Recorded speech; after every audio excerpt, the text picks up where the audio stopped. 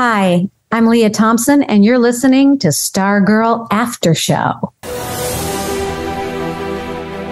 This is the Stargirl After Show with Sarah and Shawn. Your post-show breakdown of DC Stargirl with Easter eggs, exclusive behind-the-scenes info, and cast and crew interviews. This is our destiny. I finally know who I really am. I'm Stargirl. This is the Stargirl After Show. Hey Star fam, welcome back to Stargirl After Show, sponsored as always by Stargirl.tv and DCTV.news, your best resources for news, media, and spoilers about Stargirl and other DC Comics properties. I'm Shawn. And I'm Sarah. And wow, what a corker of an episode. So much so that I just used the word corker for the first time. I think it fits. I mean, it was good. I was trying to think back. The sixth episode of each season has been pretty big in the things that happen. I mean, season 2, Eclipso gets his body. Season 1, the JSA finally comes together for the first time. Yeah. First big fight scene there of the new JSA. Obviously, we started the whole show with a big fight scene. Mm-hmm. And then, yeah, like you said, the big fight in the cafeteria. And now the Shiv and Cindy smackdown that we've been waiting for since episode 104. This was very exciting. I said Shiv and Cindy. You did. I meant Shiv and Wildcat. Yep. Though we did get a Shiv and Cindy smackdown back in the finale of season 2. She was fighting the little girl version of herself. Oh, yes. Okay. Ah, see? I got it now. All right.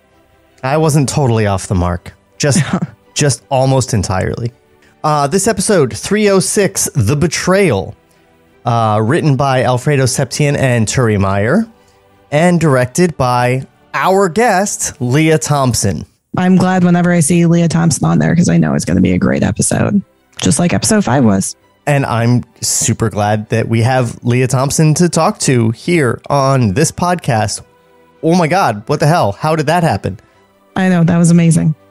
Before we get to the Lea Thompson interview, let's go ahead and talk about this episode. Do it. Hit me. So I love the music playing here, the How You Like Me Now, as we have Cindy staring at the damaged ISA painting, going back to her little home base there. And do you think that she recognized the damage in the painting is from the staff? You know, I didn't even think about that. I think mostly what she's thinking is like, okay, well, this is compromised and I got to go. I was thinking that, and then I was wondering, is she suspecting Courtney of doing it? Or would she think it was Starman? I mean, she is part of the team. She may know exactly what went down. Well, without Courtney there to pass stuff along to her, I don't know that the others are going to be real sherry with the information. It also doesn't seem very Courtney-ish. No, it doesn't at all. For all her faults, Cindy does legitimately know Courtney. It's true. Before that scene's over, we get her Dragon King blink again. That was very exciting. Blink, and with a transition to the lizard eyes. Yeah, so I feel like we can't just keep calling it the Dragon King blink. We'll just call it a Should dragon just be blink. The Dragon blink? Okay. Yeah. All right, then we go over to Ripped City, and Rick is breaking in to test out the hourglass. So he has his timer going. The bar is bending. There's so much weight on there, and it goes well past an hour, and he is good to go. And I think this is the perfect opportunity to let people know about our brand new merch shop. Yes. We were just doing stuff through TeePublic, but I wasn't real happy with the quality. So I stepped up the quality. I redid all our merch, and I've introduced new merch, including not only a Ripped City t-shirt that you can buy in several colors, but also an embroidered Ripped City quarter zip pullover. It's pretty awesome. Embroidered, guys. Okay? We have embroidered goods now, and I'm very excited about it. You can go to stargirlaftershow.com and just click on store up in the top right corner, and it'll take you right there. Or you can go to stargirlaftershow.com/shop.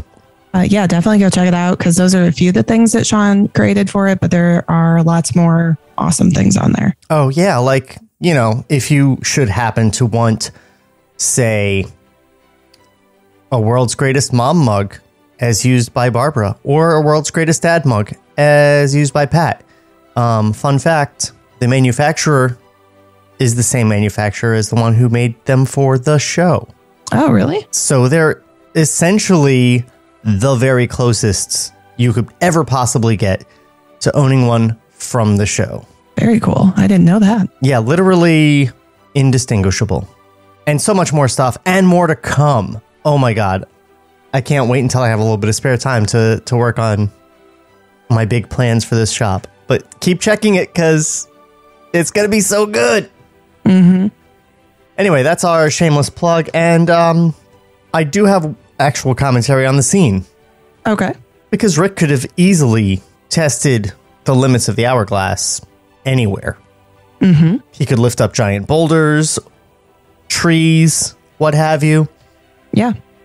It seems almost like he's being reckless, maybe hoping that the very formidable owners of that particular establishment might catch him in the act.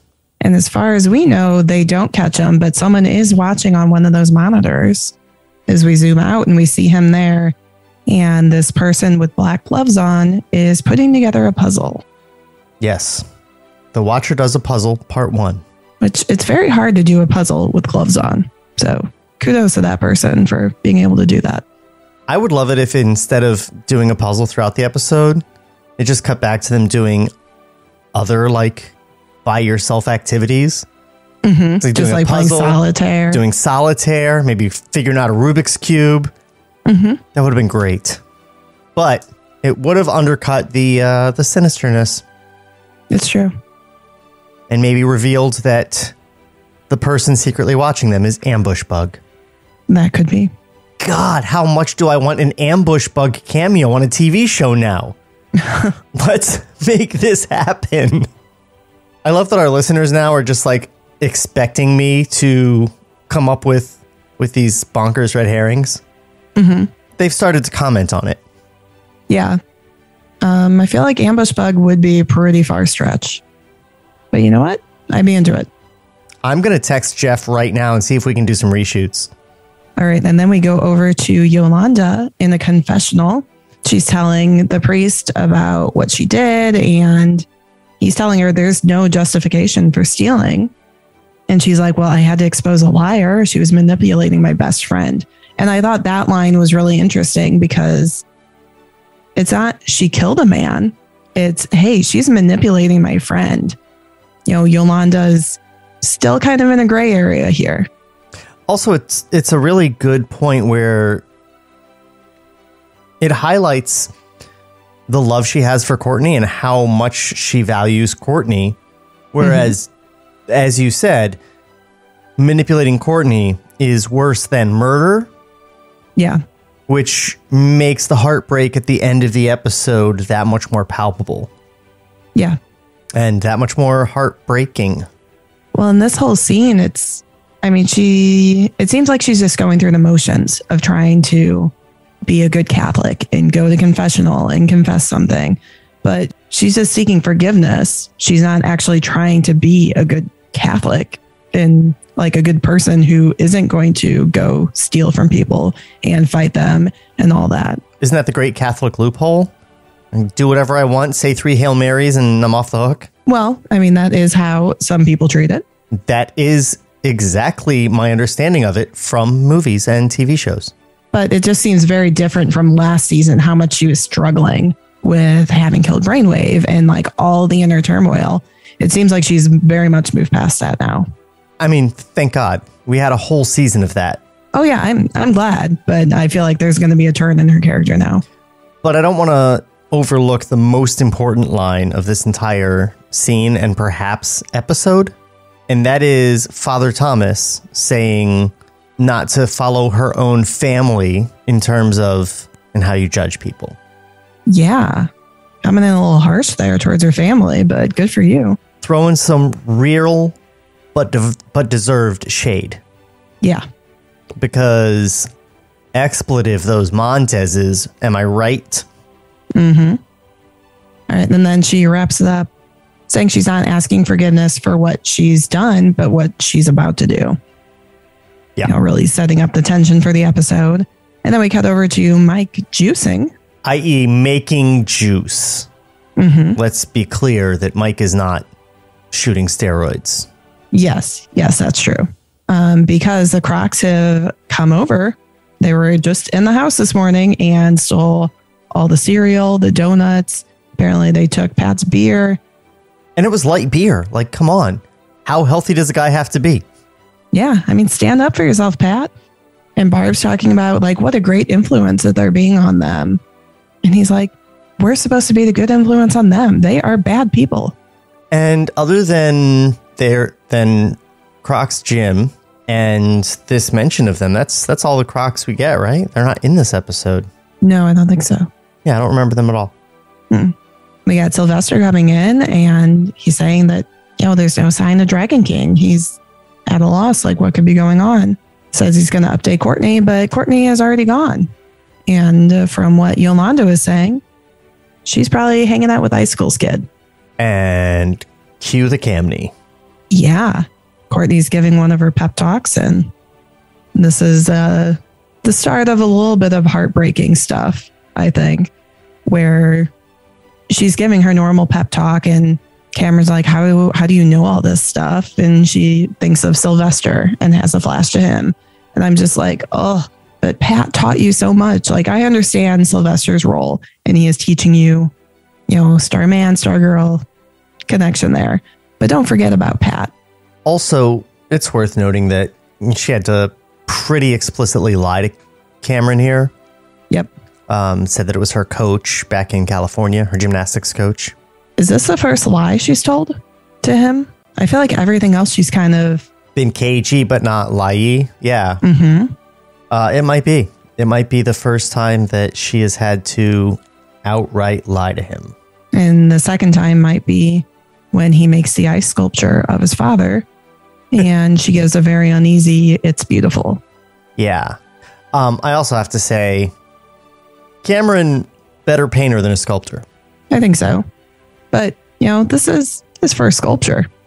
His second sculpture, he made the ice in last episode. Okay. The first giant person a sculpture, I guess. Yeah. I think it takes a little bit of practice. Well, I'll say that they probably didn't have to pay Neil Jackson any likeness rights because Cameron's not that great a sculptor. Probably. Okay, then we go to Mike and Jakeem, and I am loving them this season. And this is great. They got the chocolates, and if Cindy doesn't like chocolates, they got flowers. And I love just a little detail that they don't have a giant bouquet of flowers. They have like 4 flowers that they possibly took from someone else's bouquet because they're just these freshmen in high school. They don't have all the money in the world to spend on flowers. Or someone's yard. Yeah, could be the yard too. Yeah, I love the whole Cindy courtship deal. And Jakeem's enthusiasm, man, is like the greatest thing. Yes. I would have a Young All-Stars spin-off in a heartbeat. I would watch every episode of that. You could even give me 22 episodes. And you know how I feel about 22 episode shows. I do. I could watch them all day long, especially if Cindy is a guest star all the time. Oh, yeah. Because they were so exuberant, and she just smiled and said, no. Yeah, so I think she's actually enjoying it. I think she is flattered that she's looking at them as like young, innocent kids are actually looking up to her, and it makes her feel good. But also, she's not going to team up with them. But, the boys think that she definitely didn't kill the gambler because killing him is beneath her. She's got more class than that. And it's kind of true. She does. Yeah. Though evidence not looking so great for her at the moment. No, but the boys don't know that. So they're fine to carry on with this. And then we go over to the pit stop, and Yolanda, Rick, Beth, and Sylvester are there. And Yolanda shows them that she has the laptop and that she got that from Cindy. And Sylvester's like, okay, we cannot scare her away. We still don't know if anyone else is involved. So Beth is going to hack into it, and then Yolanda will put it back. And it seems like they got the whole plan. Nothing could go wrong. Yeah, and it's weird, honestly, that at this point, it's getting not strange at all to see JSA meetings without Courtney. Yeah, I kind of hate that. But yeah. Like, it didn't even, like, stand out to me at first. Like, oh, this is the JSA, but Courtney's not there. And we don't have a count for days now. We just did recently. But it's still been within a week since the gambler was killed. Yeah, probably. But she has other priorities now. And Pat and Barb are going over to Cameron's grandparents' house because of those priorities to just clear up the concern about the grandparents. And Pat's like, well, shouldn't Courtney know better than that? And Barbara's saying, love can cloud your judgment. Now, there's a really important thing about this scene that I want to bring up. And I think it's something everyone should really know and focus on. And that is that lutefisk is a dried and salted cod cured in lye. But it gets better because prior to eating, it is rehydrated for days, giving this fish a gelatinous texture. And this is what the McKents have served to Pat and Barbara. A gelatinous, lye-cured cod. But it does not have poison. No, I did love that. She's like, why even serve it? Mm-hmm. And she really doesn't do any work at all to hide the fact that she wishes these people were eating poison. No, she does not hide that at all. For his part, Sophus does seem to be genuine in everything he's saying. Mm-hmm. He doesn't sound like he's putting on airs or trying to hide the truth. It sounds like him and his wife are having genuine disagreements at this point. Yeah, I think you're right. I think he could possibly still be swayed by her, but she is coming in hot, just... Or cold. Good call. She's coming in cold here. Not holding anything back and being really harsh towards them, but, not saying it in English, so they can't have any evidence for sure.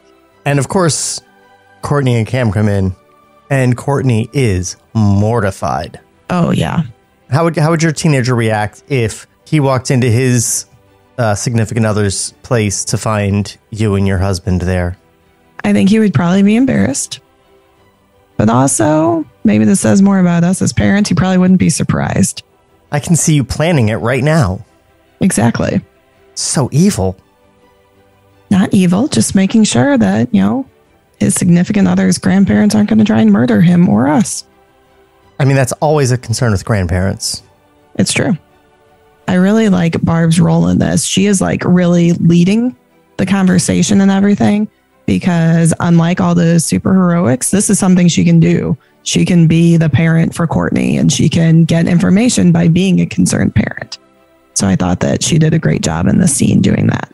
Except for the one moment where she's like, special how? Mm-hmm. Yeah, she did get caught that one time. Which, it's either she wants to see what we know, or this woman is way too involved in her daughter and wants us to tell her great things about her daughter, which is maybe worse. Yeah, probably. All right, and the scene gets interrupted by this great scene at the diner with Zeke. Mike and Jakeem, they're having girl issues, so they go to the expert, apparently, which is Zeke. Of course he is. Look at him. Apparently, he is very knowledgeable about love. He was dancing in the moonlight on beaches in Monaco with the Duchess of Liechtenstein. Hell yeah, he was. He had his heart broken, going on, but there are two universal truths in life. You can't unstrip a screw, and you can't give up on love. But you're burying the lead here. The lead is Zeke Rhea. Oh, Zeke Rhea. All right. I like that. Oh, yeah. We're hashtagging Zeke Rhea this episode. This is my ship. 100%. Sorry, Camney and Our Night shippers. It's all about Zeke Rhea now. This is the ship we all need. She is the only girl who has tamed his wild heart. I will tell you, Zeke had a lot more examples in the script of his various escapades in love. Oh, yeah. And they're all fun. I could watch a Zeke spinoff also. Zeke should be one of the main supporting characters in our Young All-Stars spinoff that we are definitely going to write and pitch. Yeah, he could be the tech guy, and then he could be the guy in the chair. Because sometimes a man just needs himself a robot. Exactly. Or in this case, sometimes a boy just needs himself a robot. And a best friend with a genie. Mm-hmm. And a lizard girl. Oh my God, this show is amazing. This show that it exists in my head is 100% amazing. Oh, yeah. No, I say we call Jeff up right now. Hashtag Young All-Star spinoff. Let's do it. The boys go outside.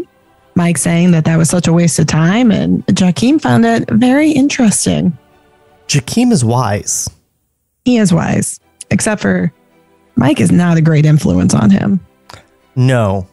But I feel like Mike needs Jakeem in his life to balance him. Yes, I think so. God, that's why Young All-Star spinoff works so good. All right, then we go back over and Courtney is just like, what are you doing here?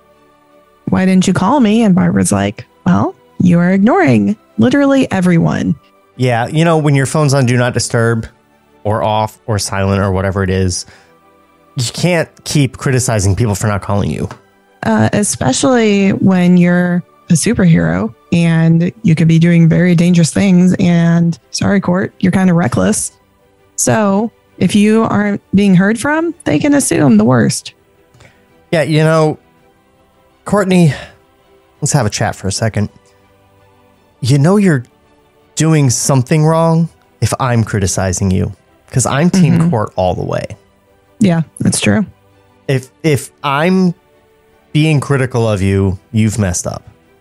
And then they decide it's time to go. And I love Pat's line about the lutefisk being right up there with catfish, grouper, and tilapia. Because, I mean, I eat those fish, but they are not top of the line fish. So I don't know if he actually thought it was good and was comparing it to that level, or if he was just naming fish that he has known and caught before. Yeah, I don't know. I love catfish. And over the weekend, I had a beautiful grouper sandwich at a new place here in Atlanta called Fishmonger. Shout out to Fishmonger in Virginia Highlands. Go try it. But I don't think that was scripted. I'm pretty sure that was a Luke Wilson ad lib. Okay. I would have to double check to be sure. But yeah, it doesn't sound familiar. I think it was a Luke Wilson ad lib, because here's a little bit of insight to the show that I may have mentioned before. Directors are encouraged to allow the cast, once they've gotten the scripted stuff, to do a little ad libbing. Oh, okay. And I think that was intended mostly for Luke Wilson. And that was a guideline as far back as season 1. Okay. So like, you know, once you've got what you need, let these guys do their thing. Let them ad lib some. And there's not a ton of ad lib, and they're not changing things, you know, that actually like alter the course of the story or anything. Yeah. But if you watch the dailies, especially with like Luke and Joel McHale, you'll see different takes will have different, just little changes to them. Okay. And, you know, that could be one of those things. I was wondering his last line when they're leaving, when he says, I love old people, but they scare the hell out of me. I wasn't sure if that was scripted or if that was him, because it came out so naturally that I thought it might have just been him saying it. But I thought that was a great line, scripted or not. I think that it was scripted, and Luke's just an amazing actor. It's true. He makes stuff feel naturalistic. But I got ahead of myself because before they leave, you know, Sophus is saying, as long as our children are both happy, that's all that matters. Isn't that right, dear? Nudge, nudge. Lily very begrudgingly says, of course. And then Camney holds hands, and then Court is all mad and getting super defensive. being like, I don't know how many times I have to tell you he's not his dad. And they're like, yeah, we know, but it's the grandparents. Clearly not looking at the full picture here, Courtney. And, she does come clean about Cindy having told her about Lily's ice powers. Mm-hmm. And I like that we know they both have the ice powers. But, the show's being very careful to let us know, like, okay, Courtney doesn't know for sure. I don't know. It feels like the kind of slip up that shows could make very easily. Mm-hmm. Where she's like, oh, they do have the powers. Leaving us to all go, how does she know about Sophus?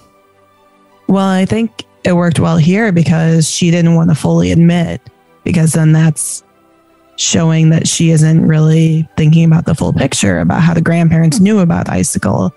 She's like, well, maybe, it came from Cindy, so I don't know if it can be trusted. She didn't want to, admit that she may have been not very safe. Well, I think that she also knows that she can trust Cindy on that. Oh, I think she knows that, but the way she's framing it, yeah. This next scene, I'm just going to read what's in my notes, and that's all we need to say about it. The Watcher does a puzzle part 2. Yep. And then we go over to Beth and the laptop and more awkward scenes with her parents. So she's copying all the data off the laptop onto an external drive, and her parents come in and she has blocked them. Like, they cannot reach her now. Mm-hmm. And, I don't think we really need to get into it. It's just a rehash of the whole, like, it's for your own safety, blah, blah, blah. Yeah, I do have one thought of when she's talking with Yolanda. And she asks if she would let her parents into this side of your life. And Yolanda says, hell no, but my parents suck. Yeah, that was great. Yes. I'm wondering right now, this might just be my dream of what I want to happen, but I would like Beth to kind of go evil. Maybe she lets her parents back in. Something happens to her parents and she blames the JSA for that. Because she's already kind of starting to show signs that she's not going to blindly follow like she has in the past. She has her own thoughts. She has her own motivations. So I think that would be a cool storyline to go down. Interesting. I, for my part, was noticing how much shade is being thrown at the Montezes in this episode. Mm-hmm. And I am here for it. I think just everybody should go around in a circle and talk about why Yolanda's parents suck. Yeah, there's plenty to choose from. I would watch a whole episode of just everybody having an intervention on her parents, but a mean one. Where they sit them down and they say, you suck. Your priest knows you suck. Your daughter knows you suck. The whole damn town knows that you suck. We're not here to try to help you. We're not coming from a place of love. Y'all just suck. Mm-hmm. Whole episode of just that. All right. And then we go to Courtney's room and Barbara brings her flowers that Cameron just dropped off. And I love the contrast of these flowers compared to Mike and Jakeem's flowers. This is a big, beautiful bouquet. And Barbara's just kind of hovering there while she's getting the card out. I did write Barb hovers. It's the only word for it. It really is. And she opens a card and it's thank you for giving me hope. So sweet. Also, it's sort of reciprocal at this point. Because right now, Courtney's not in a great place. Mm-hmm. Helps her feel better. She's sort of doubting this whole thing, with having to admit out loud that the Makens have powers. Yeah. Though we neglected to point out that she did not mention that Cameron has powers. She's still keeping that from Pat and Barbara. That's true. I didn't think about that at this point. Yeah, she admits that maybe the grandparents do, but doesn't mention Cameron still. So, while she's dealing with all this and thank you for giving me hope, gives her a bit more hope and you can see her spirits lift a bit. Yeah, for sure. And then we get into the exciting scene of the episode here. Back at Cindy's house, Yolanda is returning the laptop, but Cindy is there. Yeah, she gets straight up busted, caught in the act, as it were. Mm-hmm. Cindy is trying to explain herself and say, I know how this looks, but I am telling you, I didn't do it. I can explain everything. And Yolanda is the one who throws the first punch. Cindy is working to de-escalate the fight. And she actually continues throughout here for like a while. I mean, she's not trying to de-escalate, but she's holding back for sure. Yeah, it wasn't until Yolanda cut her hair that's when she flipped and she started fighting back. Not even then. Like, yeah, she's fighting back, but she's still holding back. Oh, yeah. But I was thinking the whole time, how can you beat Cindy? I mean, she's invincible. She's Wolverine. As far as we know. Yeah. As they continue fighting, the fight goes through the window and out in front of the house, just like it did with Cindy and Courtney in episode 108, Shiv Part 2. Yep. So then we see Beth finding the cameras that Gambler had previously found, and she sees the fight. And I just want to say, like, I love this thing. I don't know, maybe she's always done it, and I've only started noticing it recently, but, like, she takes off her glasses to put on her goggles, and it's just adorable the way she like, takes off her glasses, put on her goggles. I noticed it last episode in the math classroom when Sylvester called her. It's like the most un-Clark Kent way to take off your glasses. But, clearly she's calling in reinforcements. But before Courtney shows up, Rick joins the fray, throws a frickin' van at Cindy, and then, like, jumps in almost flying, like. Like, this dude is supercharged. Like, super duper charged. Yeah, removing the limiter and I guess whatever other tampering he was doing with it did a lot more than just extend it past an hour. Well, I wonder if the power is, like, cumulative now. Oh, it just keeps getting stronger and stronger as long as it's... Yeah, rather than dialing him to 10, what if, like, the energy he doesn't use is building up? Oh, that would be interesting. Yeah, because, I mean... That would be terrifying. We have not seen this kind of power before. We've seen him pick up a car, but there was nothing to indicate, judging by the way he almost crushed himself under it way back in 106, that he could, like, throw it, 30, 40 feet or however far that was, nor do that massive 30-foot in the air jump that he did. Yeah. But here's where we get to the part that I was talking about with Cindy.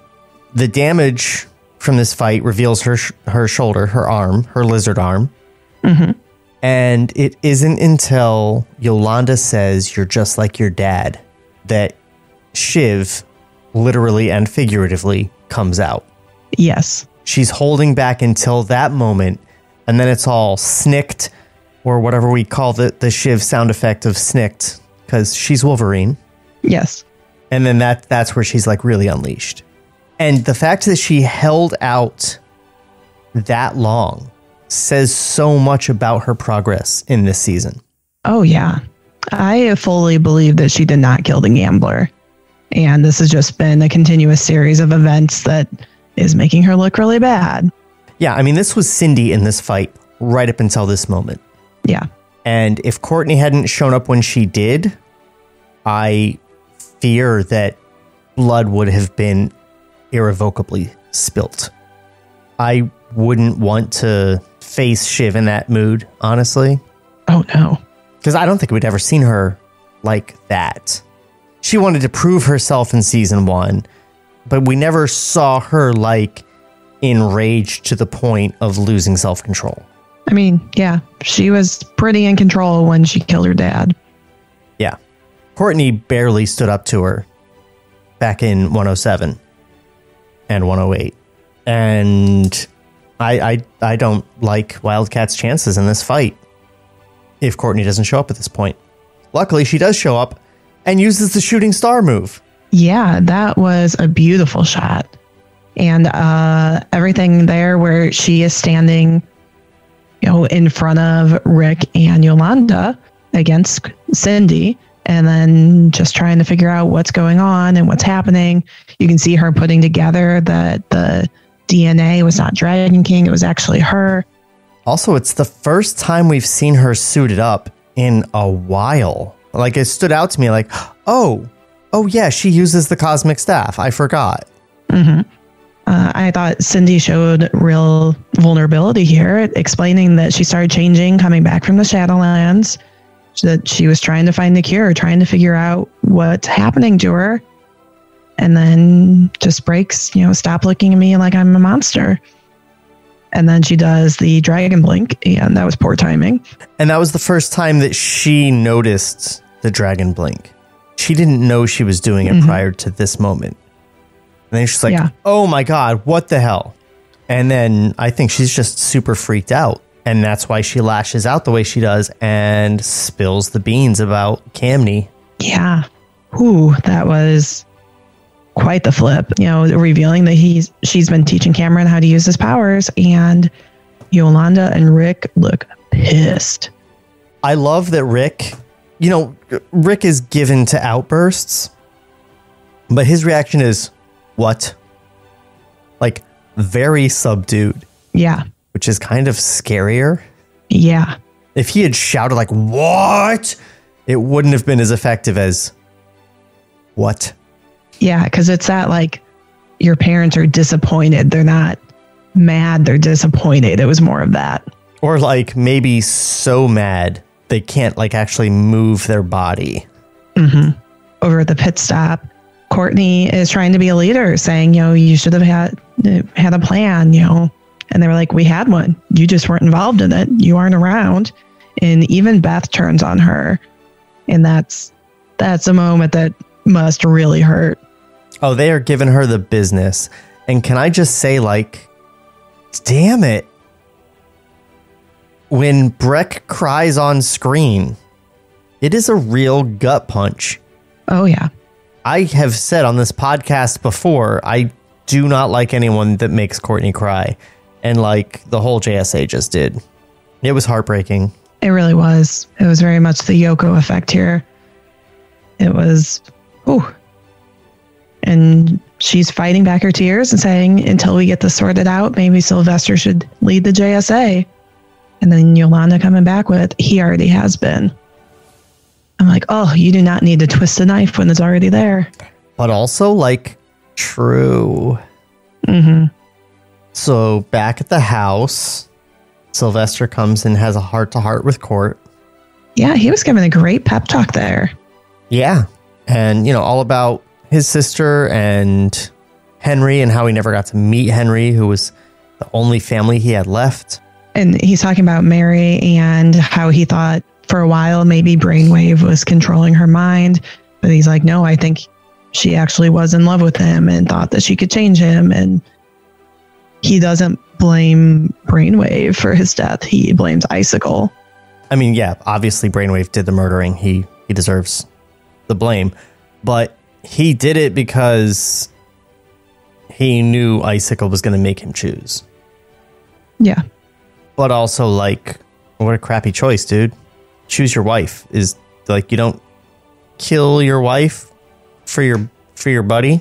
No, not really good marriage practice there.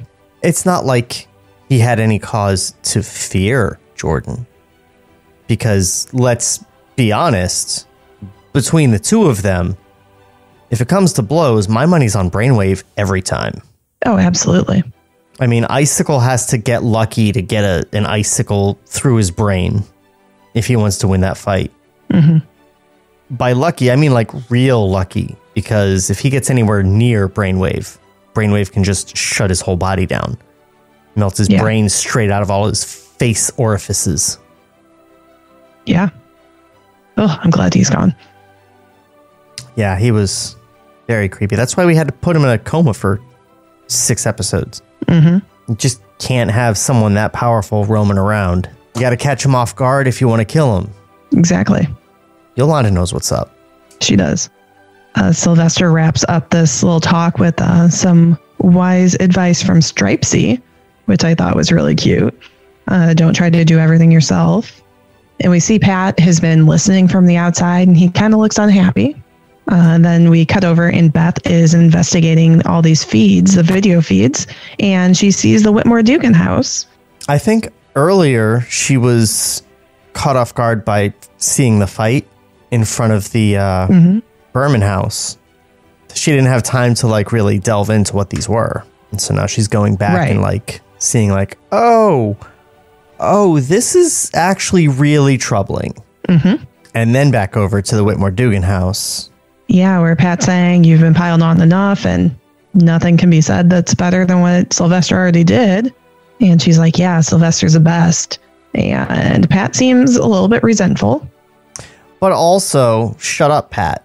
Because Pat had a huge talk with Sylvester about how Sylvester needed to be a positive role model for Courtney. It's true. And that's what he's doing. He's doing what was instructed of him or requested of him, however you want to look at it. And God, if that isn't character development for Sylvester. Oh, yeah. I mean, I don't think Sylvester's doing anything wrong. It's just Courtney she gets laser focused on things. And so she is just focusing on what Sylvester has done for her and not thinking about everything that Pat has done for her and all the reaching out that he's been trying to do too. But she's too preoccupied with Cameron to recognize that. Also, she's lying about Cameron to everybody. Yep. And then Beth comes in looking very frazzled. And the look on Courtney's face. Yes, thank you. Oh, she was so excited. Like, oh my God, my friend is here. And then you can kind of see her realize, oh, she's not here to talk about things or to forgive me. Something's going on. Yeah, but like the look on her face when Beth came in, where she's just like, oh my God, things might be okay between us. God, how many times, Breck, can you break my heart in one episode with your face? I know. Your dumb face doing those feeling things. She was killing it in this episode. I feel like I say that about someone every episode this season. I mean, someone out there is obviously going to do a supercut of me saying like, oh, everybody's on the show is just so great. But it's true. Maybe it'll be Cluster Edits, who was not credited when I mentioned their supercut last episode when I talked to Hunter. So if you guys like supercuts and edits of Stargirl stuff, go follow Cluster Edits on Twitter. Yeah, for sure. Can I also take this opportunity? I don't know why I haven't mentioned this before, but at Dragon Con, I did get to meet a couple of our fans, which is weird to say. I got to meet Osama, who lives here in Atlanta and is a huge fan of Stargirl and the podcast. Great guy. And I got to meet Star and her parents, and they were just next level awesome people. Star was entirely too excited to meet me. I'm not worth it, but I'm very happy to have made her happy. And hi, Star. Hi, Osama. Nice to meet you guys. It's been like so many weeks now, but I keep meaning to give them a shout out and I keep forgetting. So here we are. Now I've remembered. The Stargirl community is such like a great, happy and supportive fandom. I'm very happy to be a part of it. It's just bananas. And the people are so invested with these very, very long Twitter threads of potential storylines, like ideas for what's coming next. And legitimately, like, you guys have no idea. I'm sorry, you have no idea. You cannot see what's coming. Oh, I'm so excited, though. But, God, I can't wait for the rest of the season. It's so good. But yeah, the greatest fandom. It's a fandom that seems not to tolerate jerks. Mm-hmm. So many fandoms get so toxic, and I haven't seen any toxicity in this fandom. No, I haven't either. So anyway, back to the scene. Beth uses the old they're listening in trick of making a loud noise with the juicer to let Pat and Courtney in, and shows them that they're being watched right now. Yeah, and it's a good thing she made that noise so that they wouldn't hear her say anything, because when Pat and Courtney both saw it, they have both immediately looked up to where the camera would be. Yeah, such dummies. Can I say, though, that juicer was introduced in like episode 2. Yeah.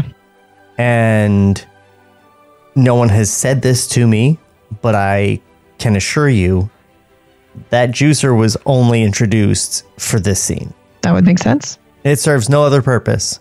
And, it's very nice to see, like, I feel like a lot of other shows would have had that scene with Croc bringing the juicer at the top of this episode. Oh, yeah. I think you're right. Yeah. So it's just more that, like, great Stargirl writer's room planning things out. Yeah, playing the long game here. But speaking of, we zoom out of the screen and here's that person that's been watching since episode 1, putting together the puzzle, and kind of looks like maybe it's a skull. Oh, it's a skull. So I'm wondering if Mr. Bones is going to be showing up here. Well, gee, I don't know, Sarah. We should point out that the next episode is called Infinity Inc. Part 1. So we'll see how that shakes out, huh? Mm-hmm. And that's the episode. Of course, that's our coverage of the Stargirl episode. This podcast episode still has much more to go because Sarah and I are going to pop on over and talk to Lea Thompson, which is the thing that's going to happen right now and not last week.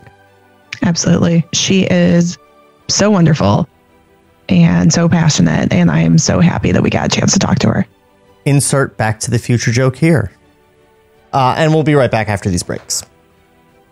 Stargirl After Show. Stargirl After Show. Well, Sarah and I are so happy to be here with Lea Thompson, who has just directed her 5th episode of Stargirl. And while she's been doing a lot of TV directing lately, she's probably most well known for some of her acting, including her most famous role in the 80s classic Jaws 3D. No, of course, she's from Back to the Future. Lea, thank you so much for being with us, and I can't tell you how excited I am to have you here.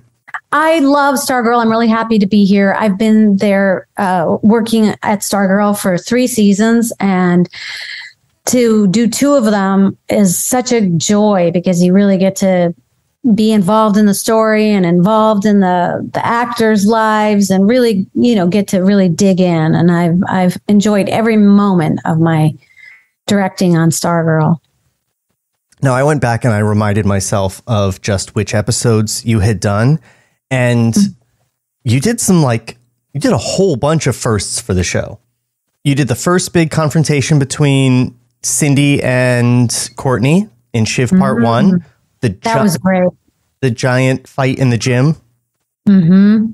But then when you came back for season 2, you did the first Thunderbolt episode, which had our first look at Johnny Thunder. It had a nice JSA flashback. It had the first Shade confrontation. It was the first appearance of Jakeem on screen. I mean, that was a really epic episode to direct. Yeah, directing Thunderbolt when he was brand new and everything was really a challenge for me. I remember I had a salt and a pepper shaker because I had to kind of choreograph where he would go. So I would move these salt and pepper shakers around, and I acted it all out for Trey, so he would know, and for the animators to know what I was trying to do. And it was such a challenge. And it was when all the stop signs fell down, it was a really, really fun thing to direct and try to make it interactive. I had I had things swooshing around and bikes setting up. I just tried to imagine how Thunderbolt would act. And sadly, I didn't have the voice of it, when I was shooting. So that would have been really helpful. Yeah, I understand Randy Havens was reading the lines for Trey. Yeah, he did a great job. And that was something I kind of insisted on, like kind of having a real actor there to inspire us. Because I remember when Bob Zemeckis did Who Framed Roger Rabbit, he was talking to me about it, and I was talking about why I thought one of the reasons Howard the Duck was not as good as it could have been was because they had puppeteers that weren't really actors doing the lines. So all of the timing was kind of off. So I had told Bob Z, I was like, if you can get an actor, you have to have an actor on the set reading the lines. Otherwise, all the comedy's going to fall flat. So I brought that to Stargirl, and I think it worked really well. It absolutely did. And you're bringing up so much stuff that I'm really excited to talk to you about. And I'm going to do my best to not keep you here for 3 hours with all my nerd love. As a child of the 80s, I mean, you were there the whole time. But we've had just about the whole cast on this podcast, many of them several times. Every time your name comes up, they all light up with such delight to talk about how wonderful a director you were to work with. Aw, that makes me so happy. Oh, it's 100% the case. I remember last season Trey talking about that episode. But yeah, he especially had great things to say about you. Well, I really love working with a young cast like this, a young, talented cast. It makes me so happy to be, if I can just give them a couple of little tips that I have learned along the way. It especially makes me happy to work with young women because being an ingenue is a kind of a special thing. And I was an ingenue for too long, for many years. And so I kind of understand the pressure of having to be pretty and smart and, all of the things that come along with that. Breck is so great. She's such a great leader, and she makes it all work and all hold together and she does such impossible things, all the time. I am so impressed with her as a person and as an artist. And it's been just a joy working with her and watching her grow through the years in this part. Well, I think that a big part of why they respond so well to you is because, as you said, you're coming at it as someone with an acting background. Mm-hmm. So you have a more unique perspective on what they are going through and what they're experiencing. Mm-hmm. So with that in mind, I would like to rewind a little bit and talk about your acting career, particularly in the early days. And, I joked about Jaws 3D, which is quite enjoyable. But looking through the work that you did in the 80s, it was really like a lot of stuff that even the things that didn't hit big at the time are such cult classics now. There's Red Dawn, Howard the Duck, as you mentioned, which is a movie that I super loved growing up. And of course, Some Kind of Wonderful, on which you met your husband. Is that right? Yes, I met my husband, Howard Deutsch. He was the director of Some Kind of Wonderful. And we've been married, 34 years, 33? Who knows? Who's counting at this point?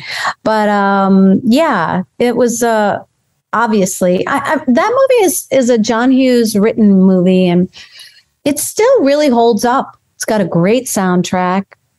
There's a lot of movies from the 80s that are starting to get really embarrassing that, they're, I don't know. I think we've all gotten a little bit more aware of our, being insulting to different groups. And so there's a lot of movies from the 80s that aren't aging that well. But I think Some Kind of Wonderful really ages well. Even the music, the costumes, even the hair, weirdly, is pretty good. So, but more importantly, the themes and the way people are talked about and treated are still pretty cool. And I'm proud of that. And I think Back to the Future has aged pretty well too. I mean, obviously, when we went back when we went forward in time to 2015, it looked nothing like that. But the far future of 7 years ago. Yes, exactly, with the flying cars and all that. But I think outside of that, I think the movies hold up in terms of the themes being still themes that people are really interested in, like your parents were people too. And if you stand up if you have courage in a very important moment of your life to stand up for what you believe in and for what is right, you can change your whole future. And I think that's a theme that's really very powerful. I think that's a theme that people want to teach their children. And so I think, so I'm proud of those movies. Red Dawn is an interesting movie. Russians invade America, and we are like just a bunch of kids in Colorado and have to fight it off. And we're just a couple of years away from that movie coming true now, too. I know, could be. I mean, I know that I've seen pictures of the soldiers in Ukraine painting Wolverines on the tanks, on the Russian tanks. And that gives me like this very weird feeling, but happy to inspire those amazing people. But yes. So yeah, the movies that I've done, I've even Howard the Duck has got a huge fan base, and they keep re-releasing new DVD copies of it. So somebody's buying them. So I know the fans very well, and I'm very grateful to them. They're kind of some of my favorite fans, because they've had to be diehards against all odds. We're swimming against the stream of public opinion. It's a bonkers movie. And it's a bonkers movie. It's so good to embrace the bonkers in the world. I know. I call them iconoclasts, and I consider myself an iconoclast. So I like people who kind of buck the system and have their own idea of what's their favorite, including you, my friend. Thank you. I have an interesting question about Some Kind of Wonderful. Maybe it's been asked before, but given Eric Stoltz's dismissal from Back to the Future just a couple years prior to that, what was that experience working with him on Some Kind of Wonderful like? It was actually rather quick. I did a movie with him called The Wildlife, and then I did Back to the Future, and he was let go after 6 weeks.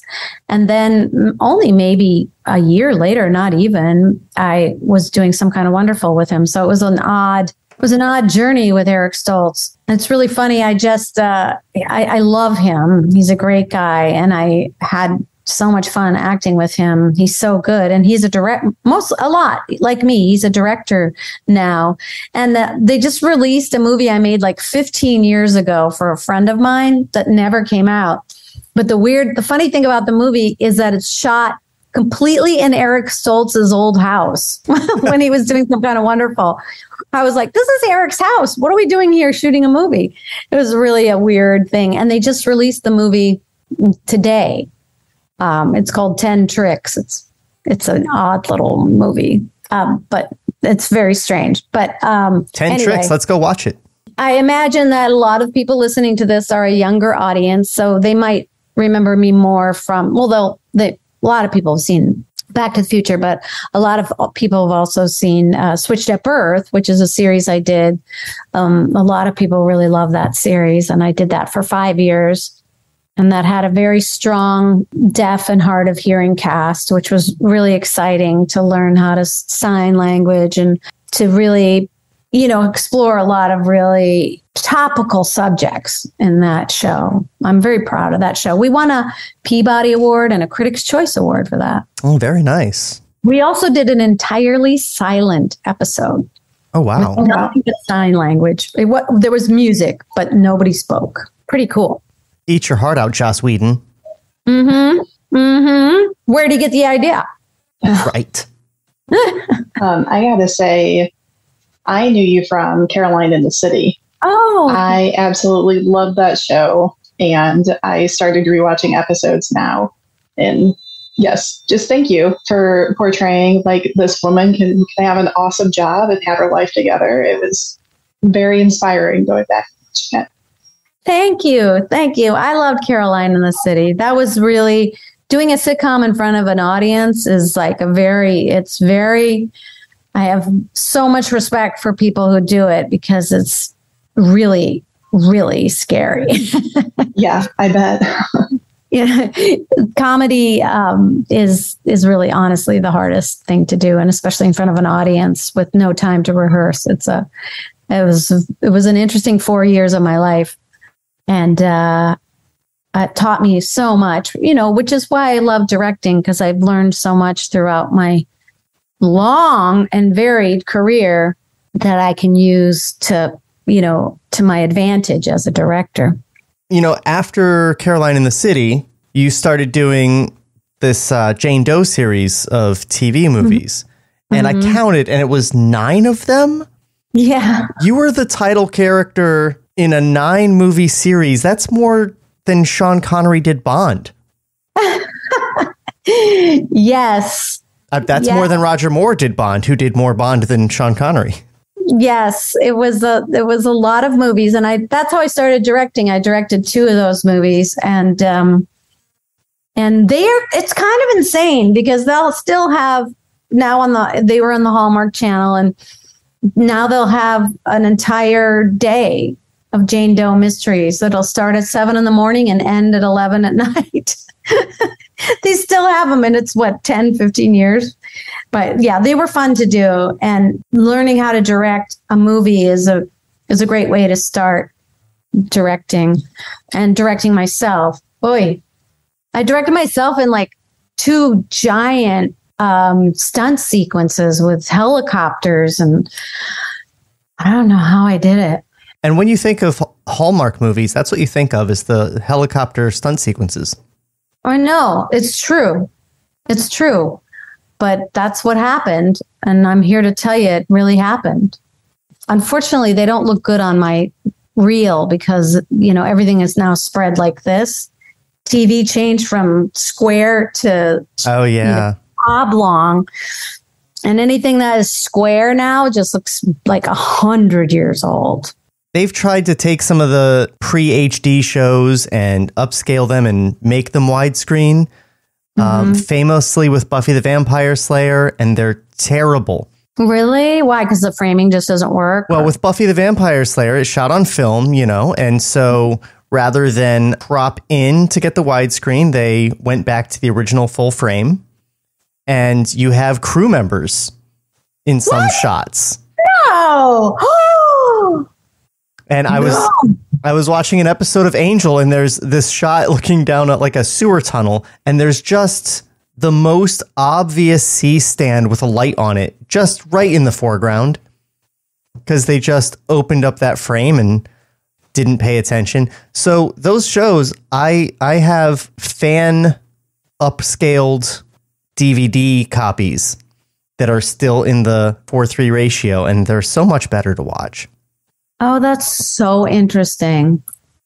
That's really, really interesting. I never even thought of that. And pro tip, if you like to watch TV on your iPad, that's a 4:3 screen. And those old shows are perfect in that format on your iPad. Oh, thank you. That's a pro tip, and I'm going to go with that. But that's a fun thing about shooting a lot of the shows that I've shot. I've directed Picard and Stargirl's shot in a wider format. Oh yeah, they're wider than wide. They're the 1:7:9:1. Do they broadcast it like that? I don't even know. Yeah, there's black bars top and bottom. And I did want to talk about Picard because I've also worked on that. I was working on it right before you came on. As I was finishing up my time there, they were like, so Lea Thompson's coming on. Dave Blass, the production designer, was talking about how he had a Zoom meeting with you later that day or something. And I was like, she's so awesome. But I noticed you've got a lot of sitcom stuff on your directing CV. So much Goldbergs and Schooled. And then you sort of start getting into more sci-fi stuff after Stargirl. Yeah, well, I'm really grateful to Jeff because I did a lot. Like I said, I've been learning. I wanted to learn different things as a director, and a natural start was comedy. And I was really grateful to Adam Goldberg to give me the Goldbergs, which was the first show I got to direct that I wasn't in. And until later. Yes. Yeah. He gave me my first start as that, because everything else I had directed, I had been in. Oh, that's great. But you did end up playing a character on the Goldbergs, right? Yes. Okay. Just last season. And, or the season before that. I want to make sure I wasn't misremembering. It's been a while since I watched it. Yeah. I really enjoyed directing the Goldbergs. It's really fun. And I'm going to going there to direct right around Christmas two Goldbergs, and I'm really excited about it. Just to see old friends, and it's just fun. It's fun, and I learned a lot about directing comedy there. I did a bunch of comedies, and Jeff was the first one to give me a bigger budget, kind of super special effects show, and I was super grateful to him for that, because I really wanted to, honestly, I wanted to direct the Howard the Duck Marvel movie. So I don't want them, if it ever happens, I don't want them to say, I don't know how to handle a big budget, or I don't know how to handle VFX and special effects. And I think now I have plenty of evidence that I can handle that. And thanks to Jeff and getting my start in Stargirl. I'm going to get the Stargirl fans to start a fan campaign to make that happen. They've tried. My Howard the Duck fans have tried to. I actually did go pitch to Marvel, but they have their long-term plans for their characters. I don't know what they are, but it's just a little dream of mine to pay homage to Howard the Duck in a big way. It's probably a bad idea, since Howard the Duck pretty much ruined my film career, to do it again, but I don't care. Actually, Seth Green, who is our Thunderbolt now, is Howard the Duck in the MCU as well, I just realized. Oh, Seth Green is now Thunderbolt? Yeah, I don't know why, but for season 3, Seth Green's the Thunderbolt. Oh, I didn't know that. Huh. I'll learn something new every day. Yes, I know he did the voice in the Marvel. I'm sure he'd be amazing. But anyway, I really just I keep wanting to grow and evolve and change and learn. And Stargirl's been just an amazing opportunity for me to learn all kinds of different directorial tricks in terms of fights and, like you mentioned, that Shade scene that I'm so proud of with Shade and Breck. I love that scene. I love the way we shot that scene. That was really fun to do. And of course, all the fights and I don't know. I've just had an opportunity to learn so much, and I really appreciate it. Well, I have to say, obviously, that the tone inspiration for season 1 was Back to the Future.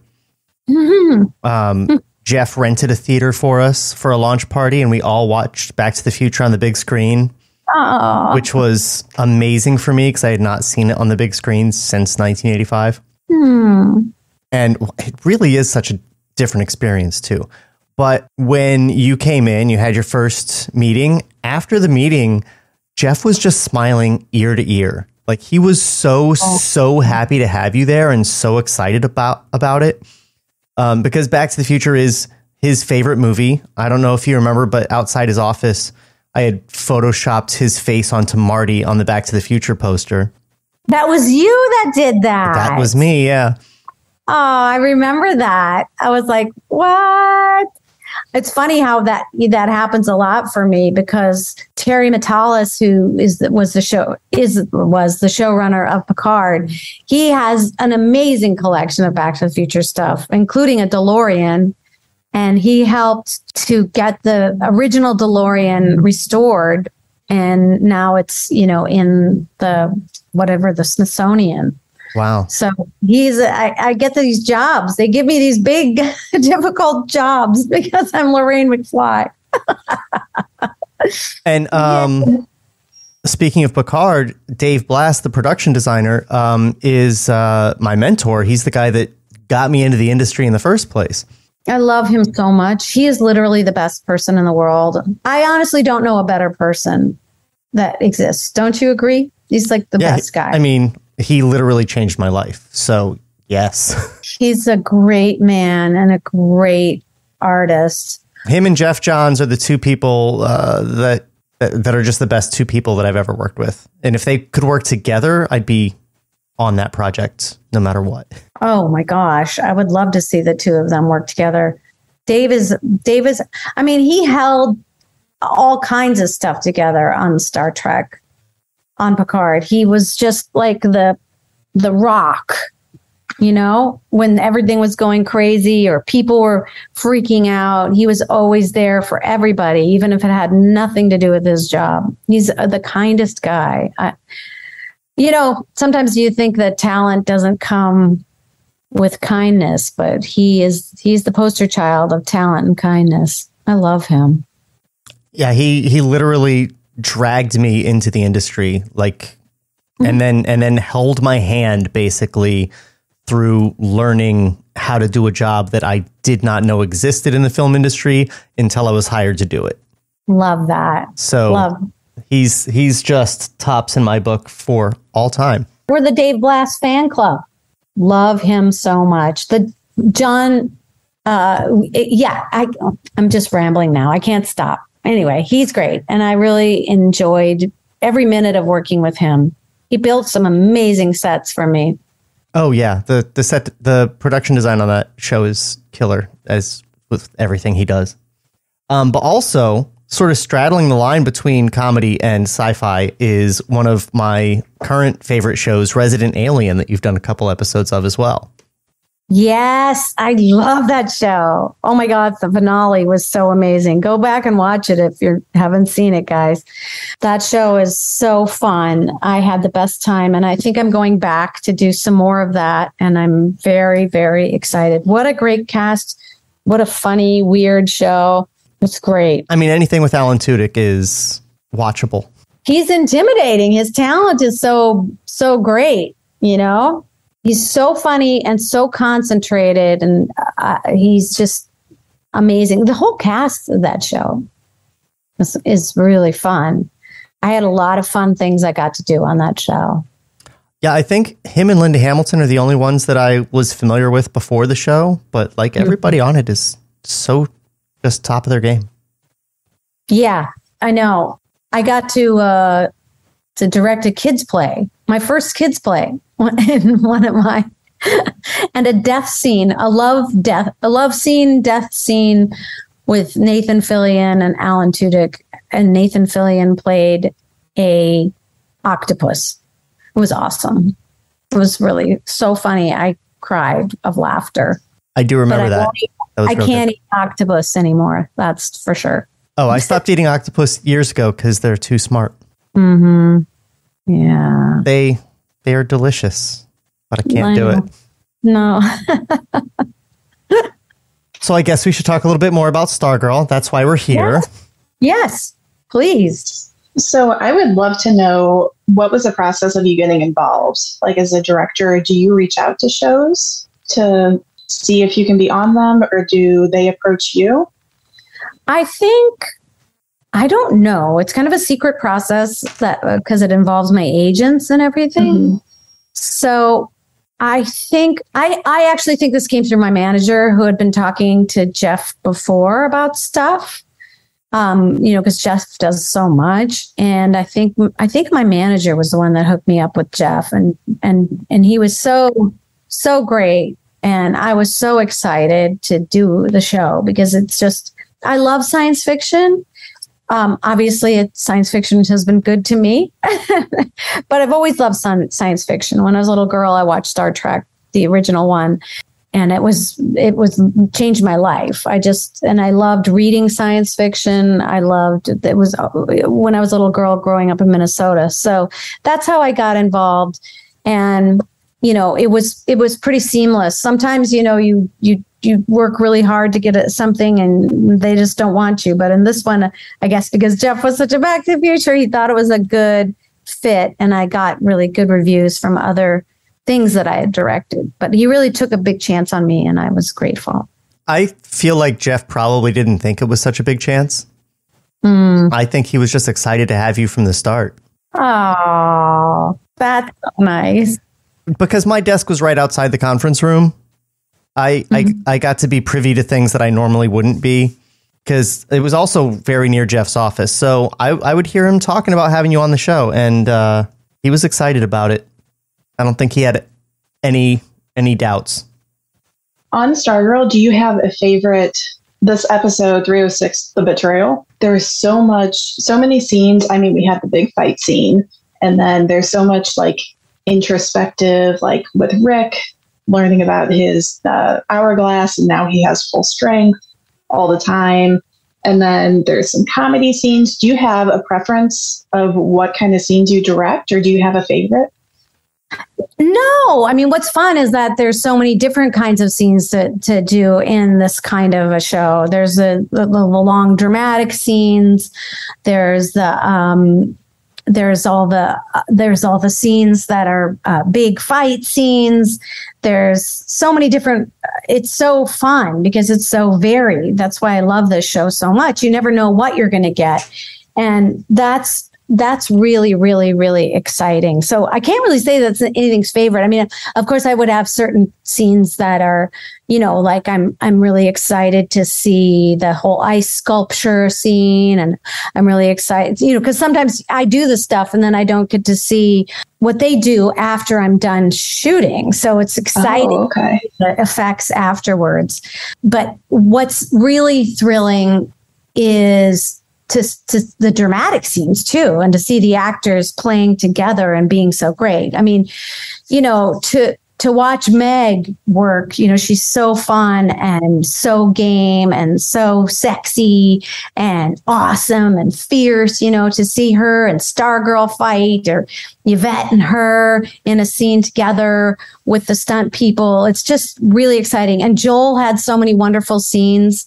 I also got to do some fun stuff with Amy and Luke. Luke is always funny, and they're so wonderful together. And I just love the whole group, and always the guest stars are so amazing. Everyone who comes in to be a guest star is so fun to work with. I have a great time with that. So there's always it's always so different. And that's what I think we all love about Stargirl. When you first jumped into Stargirl, coming into your first superhero show, were there any particular challenges that you found in directing in this new genre? Well, directing is always hard. You never have enough time. You have to have like this really big imagination to try to just get the shots you want and kind of nothing more. But Jeff likes really wide shots, which is great. They're harder to get, but he doesn't want everything all close up, which is really fun as a director, because most people, especially in comedy, they want close ups and stuff like that. Well, Lea, I feel like we've taken up entirely too much of your time already. You are such a busy person traveling. People don't understand that people that direct TV a lot are literally just jumping all over North America for 2 weeks at a time. You could be in LA and then shooting something in Winnipeg the next day, and then in Atlanta. You never know. So I don't want to take any more of your time. Well, I've had such a great time talking to you guys, and it's fun because I'm acting right now. I did a movie for Lifetime called The Disappearance of Carrie Farver, and that's going to be on soon. And I also am now working on a series. I'm the star of a series called The Spencer Sisters. So I'm back acting. So it's going to help me. Then I'm going to go back to directing. So yes, I'm super busy. Putting on different hats all the time and trying to figure out how to deal with that. That's so exciting.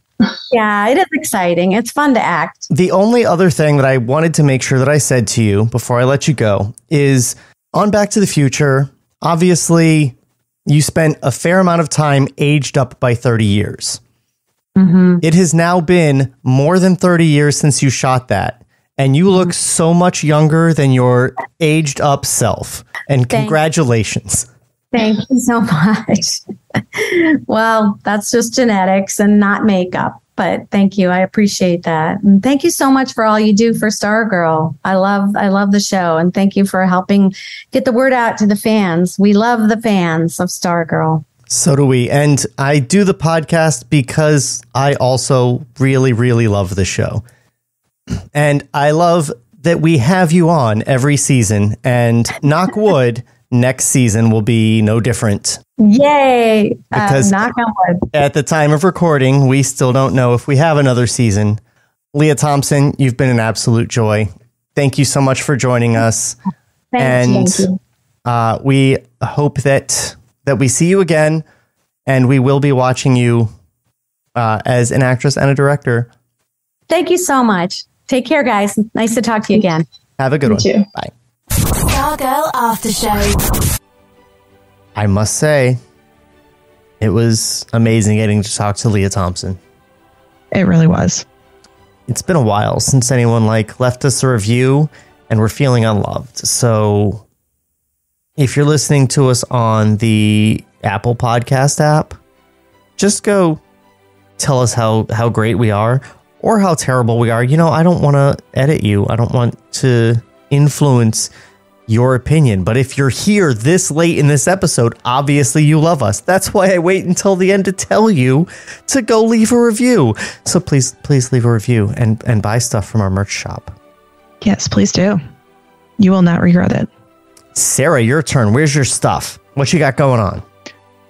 Oh, same place, fandomlim.com. You can find a Swift review where my co-host Ben and I talk about the TV show Tom Swift, which hashtag save Tom Swift. Let's throw another hashtag out there. And then we also have the podcast What's New Nancy Drew that covers the Nancy Drew TV show, which we were going to have some fun game type episodes and recaps and all sorts of things coming out before season 4 comes out. Excellent. And I think that's it. I think we've said all the things there are to say, except for we're going to see you next week for Infinity Incorporated Part 1. And until then, have a super great day. Stargirl After Show is a production of Fandom Lim Media.